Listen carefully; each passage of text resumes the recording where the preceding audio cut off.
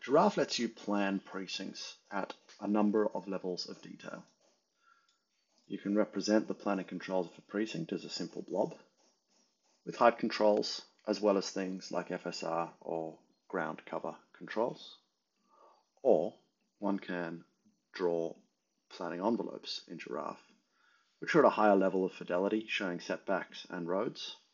And at any stage, you or your staff are able to edit and change the geometries on the map and see the associated numbers stack up.